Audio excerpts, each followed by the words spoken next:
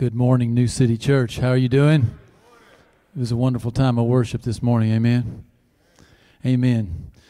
On January the 1st, Pastor Kathy, she shared with us some of the things that New City Church was doing in the past, did last year.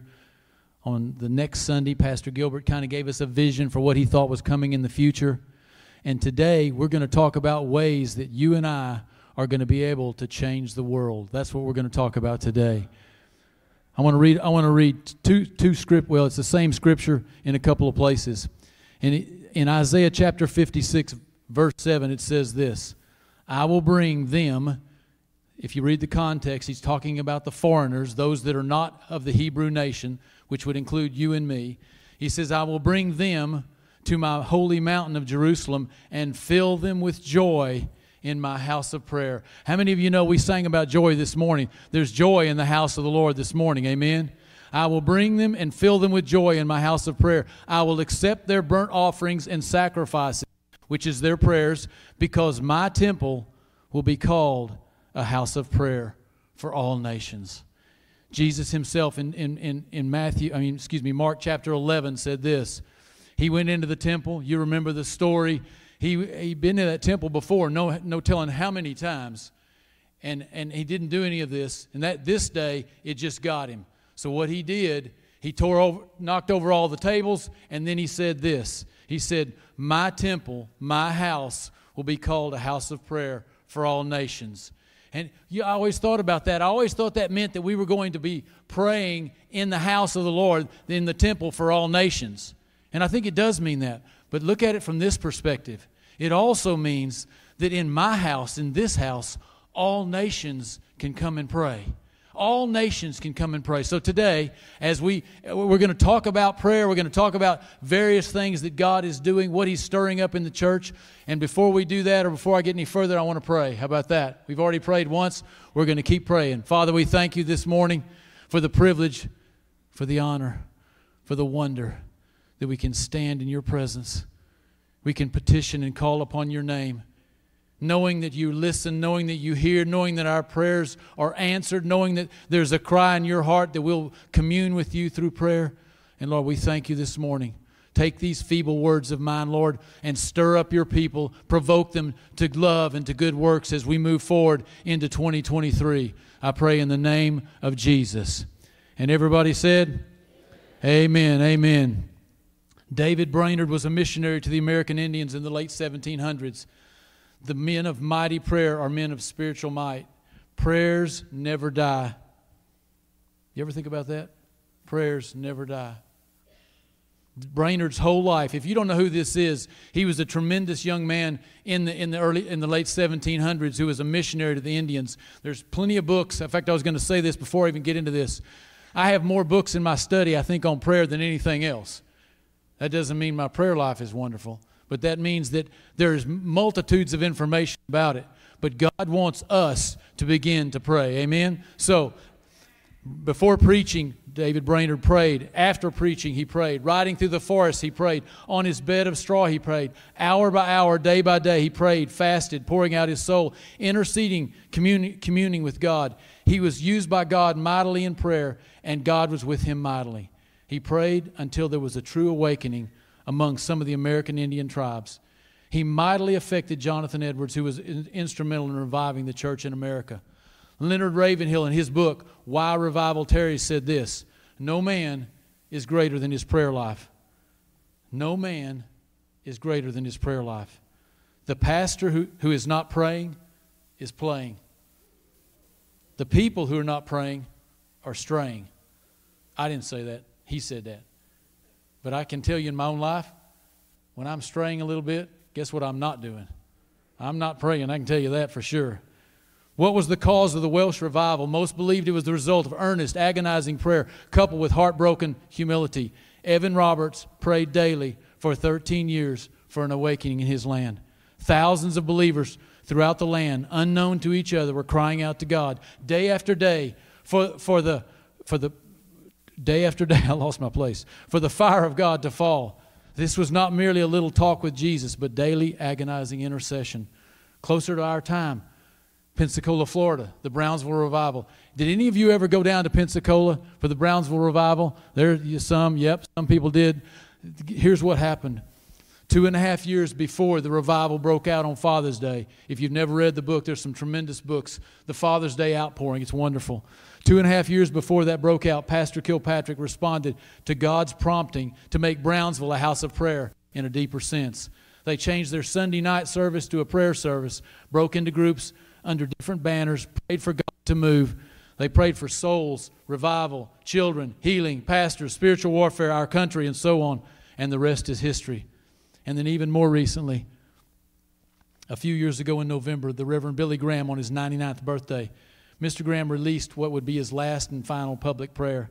And he said this: I've been praying for a spiritual awakening, and that only is possible as individuals surrender their lives afresh and anew to Christ. Mr. Graham pointed out that intimacy with God is essential with this and must be achieved through prayer. And I'll never forget, Janet and I went to Charlotte, North Carolina, and went to the library, the Billy Graham Library. And they had a video, and it wasn't this same interview. They had a video. And of all the things, somebody was interviewing, and I think somebody asked him the question like, well, if you had to do it over, what would you do differently? Now, this is a man who spoke to how many millions of people? How many millions came to Christ under his ministry? And you know what he said? He said, I would have prayed more. And I was like, wow, that really impacted me. I'm thinking, okay, so what about me? What about me? We could go on and on and on, but that was in the past. And this is February the 5th, 2023. Wait a minute, did I get that date right? February the 25th, 2023 is not today. But February 25th, 2023 is an important date, and I want you to put it on your calendar.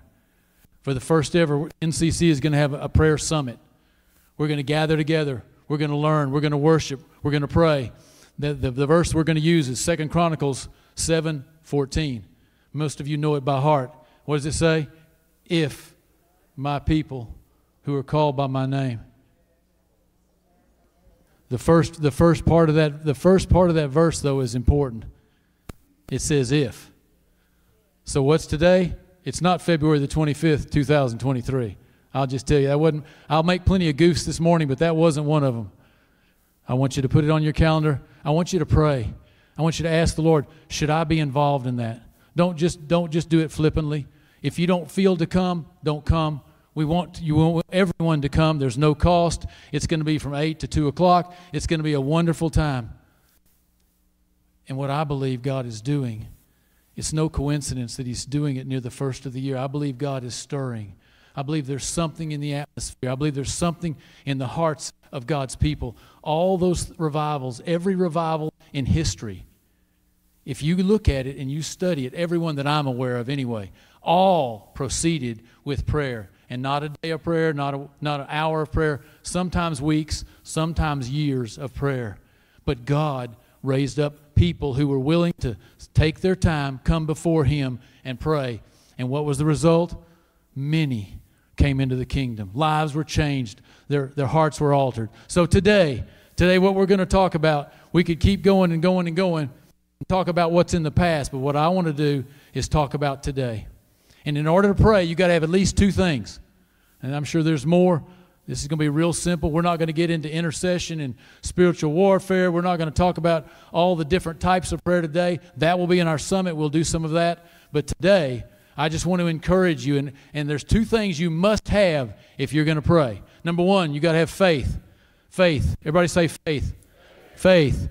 What does the Scripture say? He that comes to God must believe that He is, and that He's a rewarder of those that diligently seek Him. My translation of that verse is this: he that comes to God must believe that He is good. Did we not sing about God's goodness this morning? You have to believe. If you thought He was just an ogre, that God was just somebody ready to slap you on the head, who's going to come? No, you're not going to do it. We're not going to do it. But God is good. I believe that He is good and that He is going to give you everything you need to fulfill your destiny. That's my own translation. Sorry, I know that's not or anything. I probably shouldn't say those things, but that's what I believe it means. He that comes to God must believe that He is, and that He's a rewarder of those that diligently seek Him. He wants to give you everything you need. Also, turn with me to Luke chapter 11. We're going to spend a little time in Luke chapter 11. If you got a Bible, we don't have any things on the overhead, so you'll have to read along, or you can just listen. I'm going to read a little bit of the chapter, and then we're going to talk about it. Certainly a familiar verse. We're not going to go through all of it. We wouldn't have time to do that by any stretch of the imagination. But in Luke chapter 11, I'm going to start in verse 1, and I'm going to read all the way through verse 13. Now it came to pass, as he was praying in a certain place, when he ceased, that one of his disciples said to him, Lord, teach us to pray, as John also taught his disciples.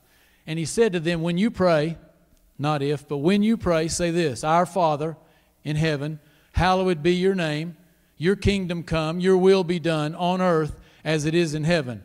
Give us day by day our daily bread, and forgive us our sins, for we also forgive everyone who is indebted to us. And do not lead us into temptation, but deliver us from the evil one. And he said to them, which of you shall have a friend and go to him at midnight and say, Friend, lend me 3 loaves, for a friend of mine has come to me on his journey, and I've got nothing to set before him. And he will answer from within and say, Do not trouble me. The door is now shut, and my children are with me in bed. I cannot rise and give to you. I say to you, though he will not rise and give to him because he's a friend, because of his persistence, he will rise and give him as many as he needs. So I say to you, ask, and it will be given to you. Seek, and you will find. Knock, and it will be opened to you. For everyone, say with me, everyone. Everyone who asks receives, and he who seeks finds, and to him who knocks it will be opened. If a son asks for bread from any father among you, will you give him a stone? Or if he asks for a fish, will he give him a serpent? If he asks for an egg, will he offer him a scorpion? If you then, listen to this, if you then, being evil, know how to give good gifts to your children, how much more will your heavenly Father give the Holy Spirit to those who ask him? How much more will he give to those who ask him? And in Mark, what does it say?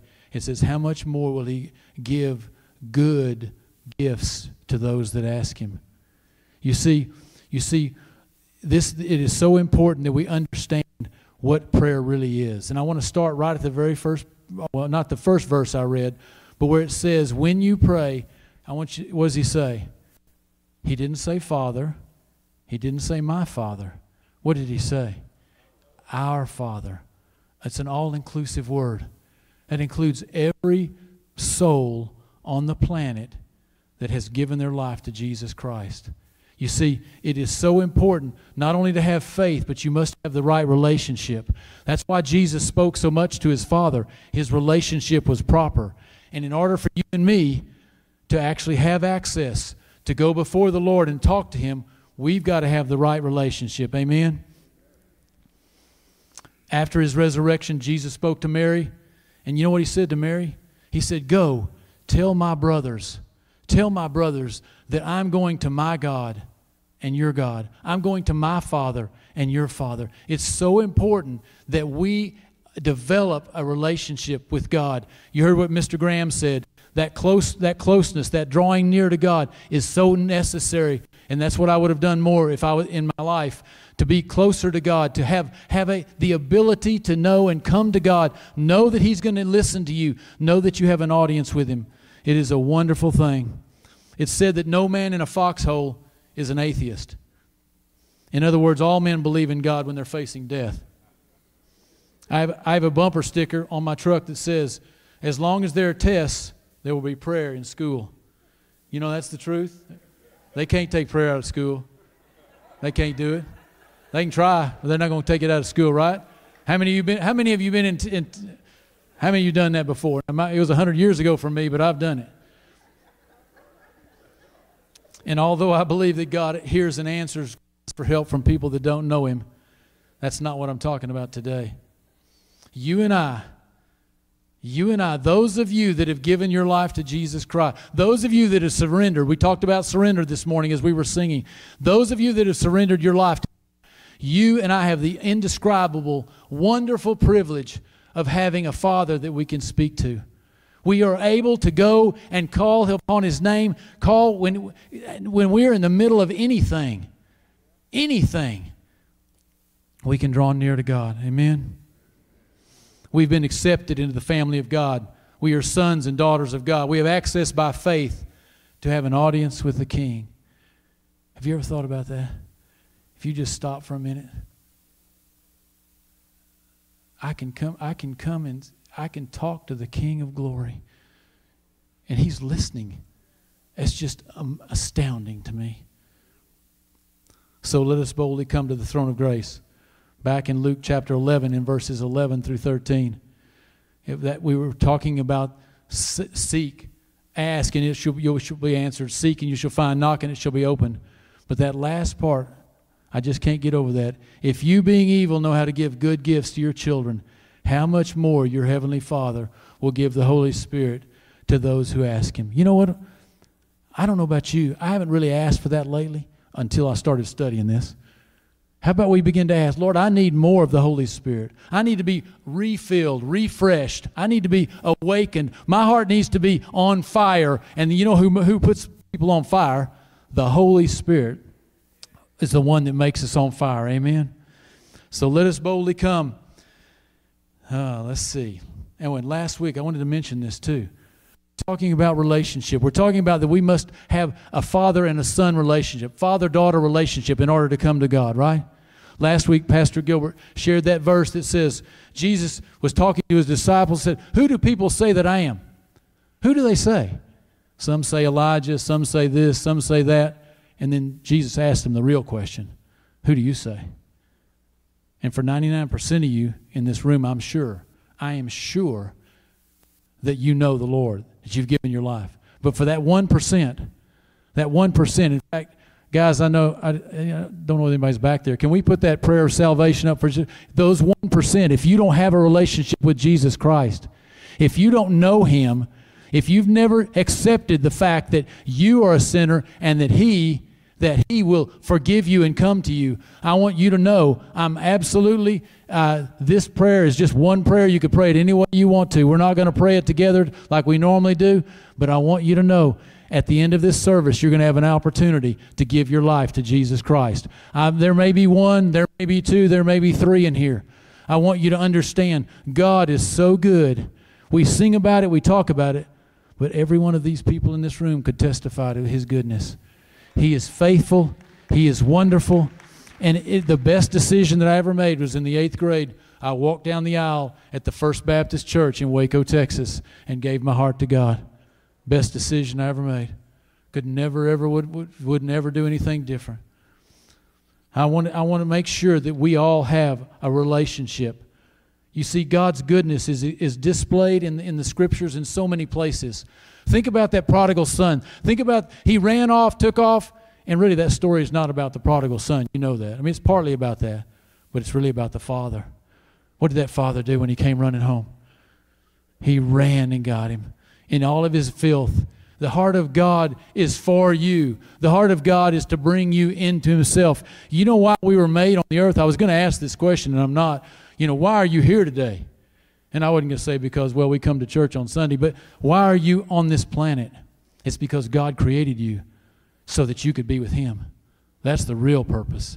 And God wants that more than anything. So if there is one, in the sound of my voice, on the internet or here, we're going to have opportunity later to give your heart to the Lord. Amen? Amen. Amen.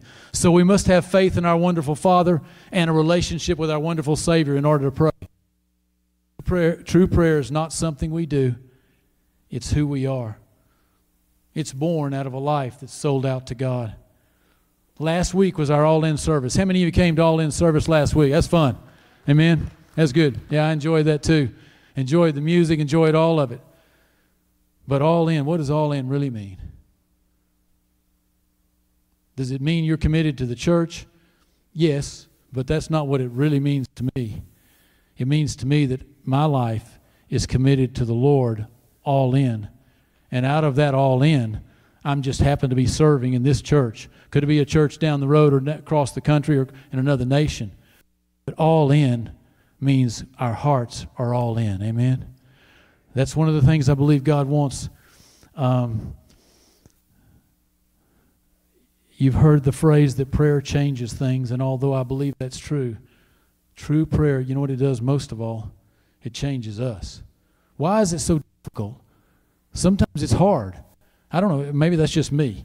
It's hard to pray. If I were to tell you, okay, you got to go home and you got to pray 1 hour, 1 full hour, I'm telling you, you go try it. Sometimes it's hard. Why is that, though? Why is it difficult? Because if you do it the way it was meant to be, and I'm hopefully going to share a little bit with you this morning of that, if you do it the way it was meant to be, it's not. There's joy in the house of the Lord, which is the house of prayer. There's a book. I've got a bunch of books on prayer, but one of them is The Happy Intercessor. Well, those should be almost like an oxymoron based on what most people believe. The happy intercessor, one who's joyful to pray, who's all that. God wants us to understand that it is our privilege and our honor to be able to come to Him. Amen?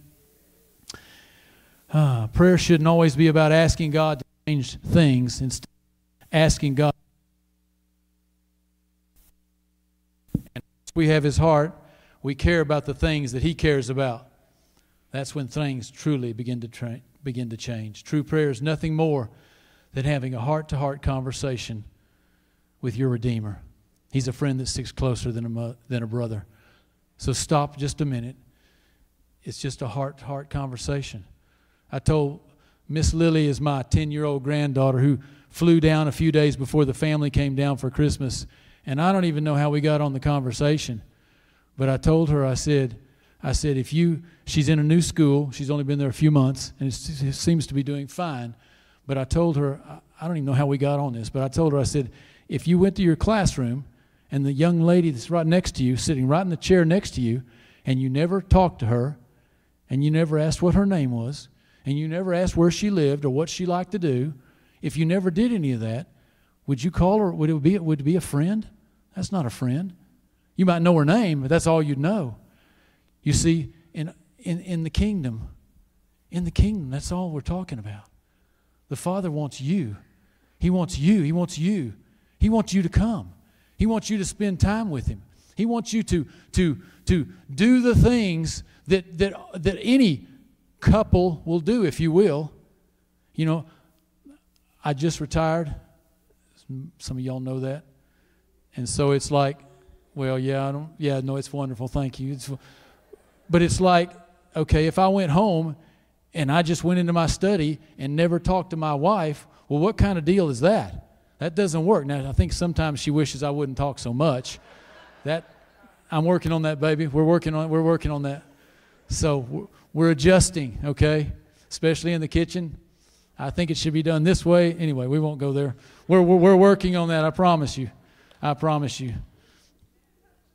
But the truth is, in Luke chapter 11, it says, Our Father, which art in heaven.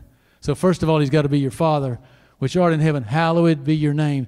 The way to come is come in worship. I don't know about you. The way when we pray at home, Janet and I sometimes, we'll put on, y'all may have heard of Dappy T. Keys. Piano, plays piano. Sometimes we'll do that. Music helps. Worship helps. Come to Him. Hallowed be your name. How great is the name of Jesus? How much has He done for you and me? How much has He done in every one of our lives? Hallowed be your name. Your King. But the next part's very important too. Because when I pray normally, here's my prayer.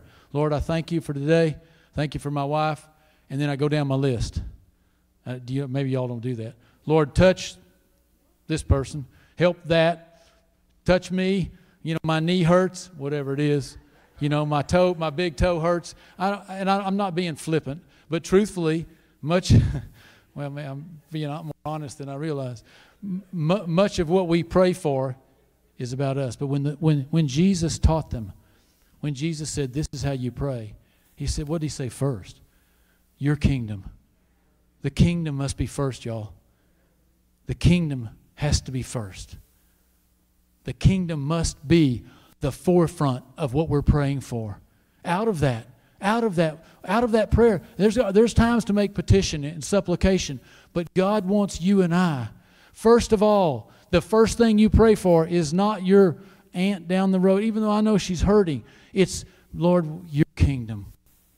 What's going on in the kingdom? What are you wanting? How do you want me to do this? I'm always amazed. David said it this way. One thing, Psalms 27 verse 4, one thing I've desired of the Lord, and that will I seek after, that I may dwell in the house of the Lord all the days of my life, to behold the beauty of the Lord and to inquire in His temple. It's one of my favorite Psalms. To behold His beauty, but also to inquire in His temple for the things that are on the heart of God. I really believe that true prayer, if I had to sum it up in a very small thing, it would be coming to God, finding His heart, finding what's on His mind, praying it into existence by the words that you speak. It's really not complicated. It's not difficult. Now, I said that wrong. To me, it's not complicated. Sometimes it can be difficult just because it's so different from the way we think. We want to fix everything ourselves. But David had it right. I want to do one thing only. I want to dwell in the house of the Lord, to behold your beauty and to inquire in your temple. Amen? Mostly in Peachtree City, but occasionally here in our times of worship. I can't tell you, I stand on that side in Peachtree City, and I'm standing there and we're singing and we're the Lord begins to move, and I can't tell you how many times somebody in my life will come before my mind and I'll begin to pray while we're singing. I know when we're supposed to be singing, you're supposed to sing, but I got to tell you, sometimes that just comes on me. Maybe it's for my sister, or my brother. Maybe it's for my children or my grandchildren. Sometimes it just comes upon me, and all I can do, I begin to pray normally what's in the song. Half the time, that's what I'm praying. But God wants us to do that as we're worshiping, as you open your heart. See, one of the things I said earlier, it's a heart to heart. Every prayer meeting that I've ever been in has to start somewhere. And when I start one, if I ever start a prayer meeting, start a prayer time, the first prayer is like, Lord, it's coming out of my own being, whatever I've got. But what I want to do, what my desire is to tap into God's heart. Because when you tap into God's heart, number one, it's His will. And number two, what does it say? Thy kingdom come, thy will be done on earth as it is in heaven. It's going to be done. When it's His heart, it's going to be done. And you say, well, how do we do that? Well, I mean, what about that? How does it happen? And for me, it's a matter of just day by day, keep coming. Pastor Gilbert said this morning, have you noticed the more you're in the Word, the more it opens up to you? You notice that? Yep. More you study. My wife is a great example of that. We start sharing sometimes. Close your ears, babe. No. I can't get her quieting down. She'll start talking about all the things God's doing, spoken to her, and all these different things. I'm joking. It's a wonderful thing. God. But the more you're in it, the more God does. Same thing in prayer. You see men and women who know God, they pray. All the men and women that I mentioned earlier, those that brought revival to their lands, all of them had a life filled with coming to God, calling out on different things, different years, different ways. Don't be religious about it. You can pray on your knees. You can pray on your chair. You can pray in your shower, right? Pray. How many of you have done that? I've done that. You can pray in your car. Don't be religious. God wants us, though, to come. Amen? So how do we know what His agenda is? How do we know to pray regarding His kingdom? How do we know? There's two ways here, too. One is to study His Word. One of the things you can do is you can take a verse, and you can take that verse, and you can just begin to pray it. I'm trying to think of one exactly. I got one. Psalms 27:1. The Lord is my light and my salvation. Lord, how much do I need light? God, give me your light. Send your light to my sister, to my brother. God, we can pray in the Word. You can call upon Him and use the Word of God to structure, if you will, your prayers if you don't know what to pray. Lots of times it's tough. How do you pray? You don't know what to do. That's a great way to do it. And the more you're in the Word, the more you'll be able to do that. Amen? And secondly, the other thing When you're praying, how do you know what's in the heart of God? You listen. You know, you listen to the Holy Spirit. That takes time. You got to be quiet. Because, you know, if my normal prayer time, it's guess who talks all the time? Me. And I'm thinking, okay, if it's just me talking, that's not a conversation, a heartfelt conversation. That's a lecture. Now, I'm not trying to lecture God, and I'm not saying that's wrong to come before Him and ask things, but I'm just saying we must, as we develop in our walk with God, as we listen, as we begin to grow. Pastor Gilbert mentioned the next step, next level. You know, there may be some resistance. I can assure you. I don't know about you. There's all kinds of resistance. My flesh says, it's time to eat. I don't know about you. It's time to eat. That's okay. It's okay. God's calling us. God's drawing us. So listen to the Holy Spirit. The Lord loves to speak to His children that are listening attentively. A heart-to-heart conversation includes two people communicating. The Bible says, be still, listen in quietness and in confidence shall be your strength.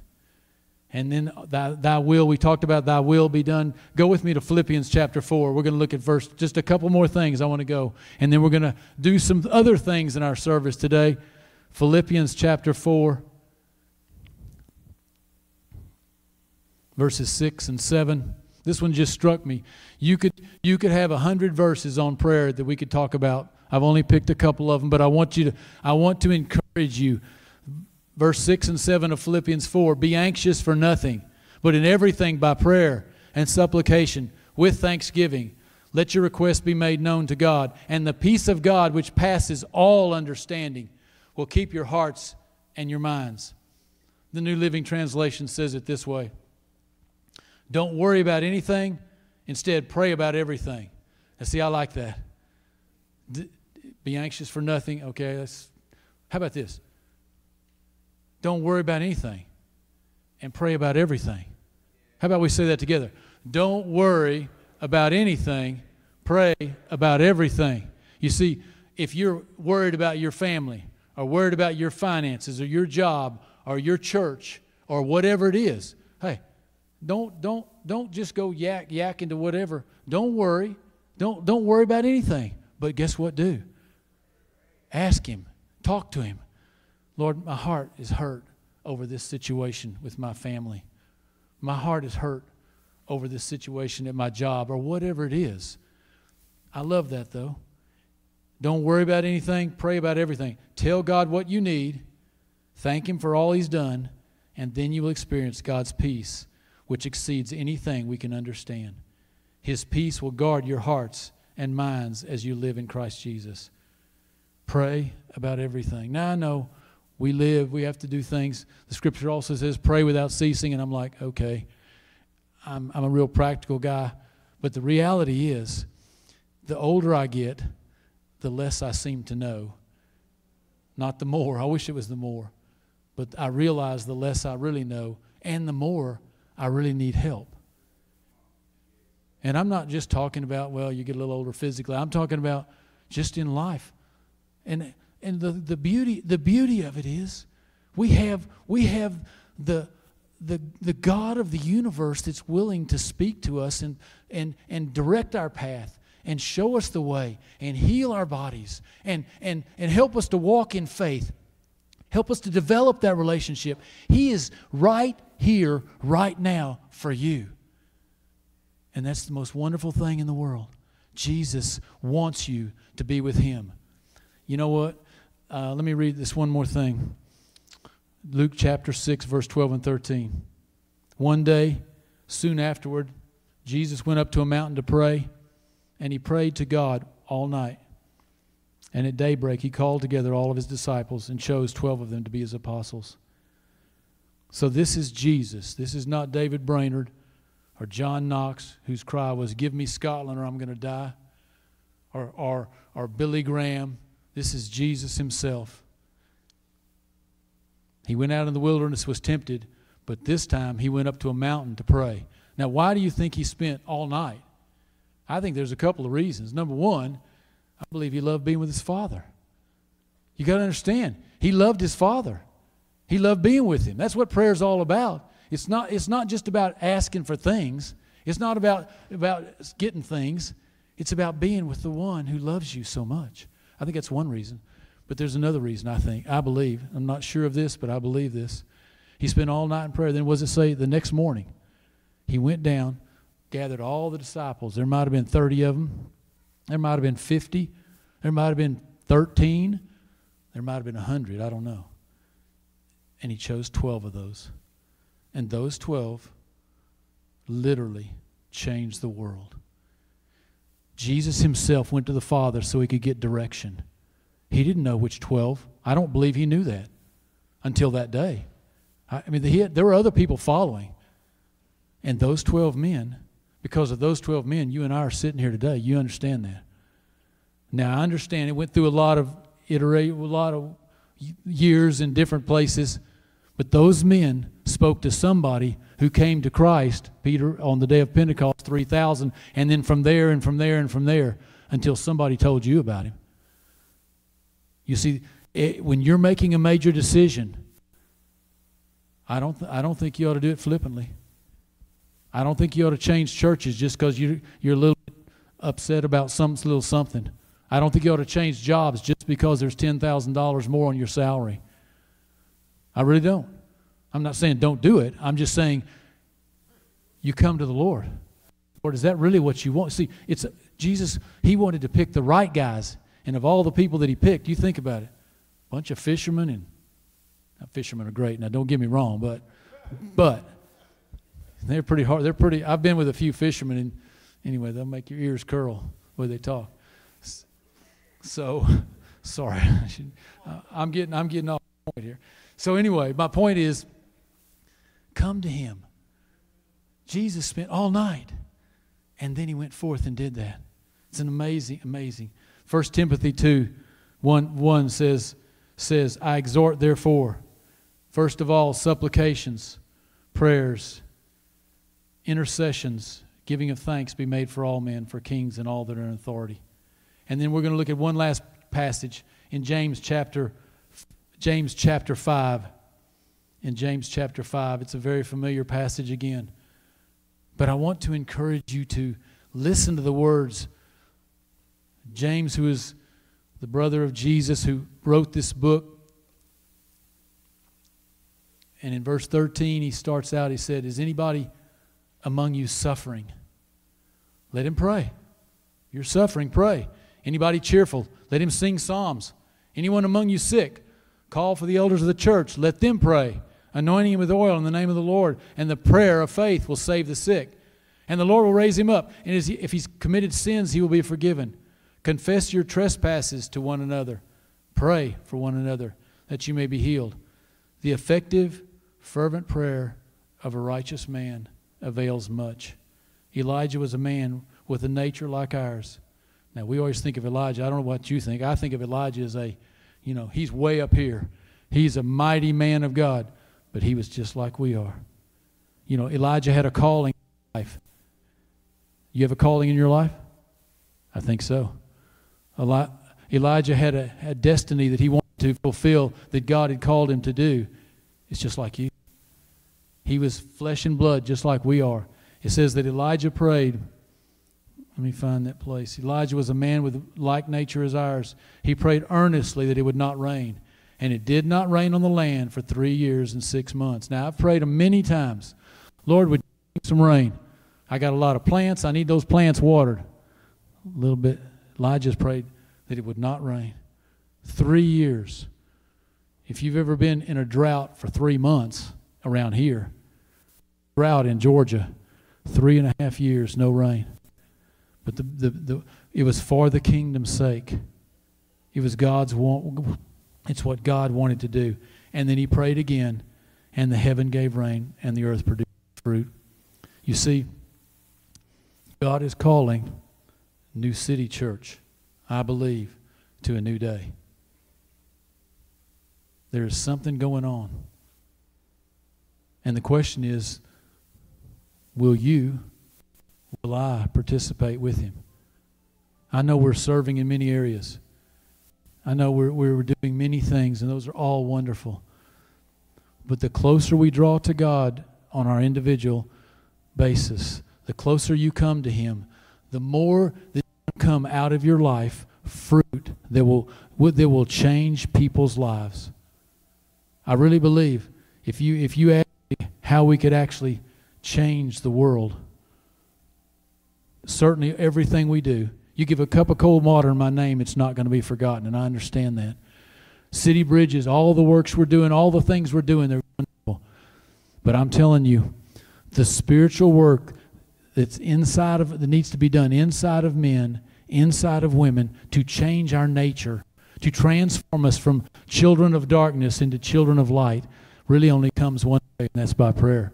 People praying, people seeking the Lord. And so I want to not only encourage, I want to challenge you.